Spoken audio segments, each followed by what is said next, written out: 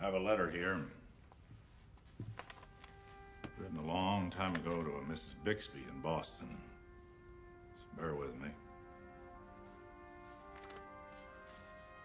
Dear Madam, I have been shown in the files of the War Department a statement of the Adjutant General of Massachusetts that you are the mother of 5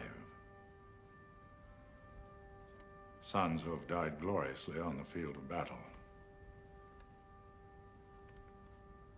I feel how weak and fruitless must be any words of mine that would attempt to beguile you from the grief of a loss so overwhelming. But I cannot refrain from tendering to you the consolation that may be found in the thanks of the Republic they died to save.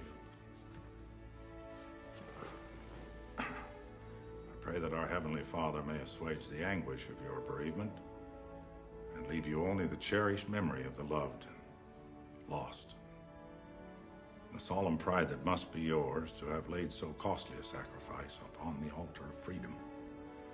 Yours very sincerely and respectfully, Abraham Lincoln.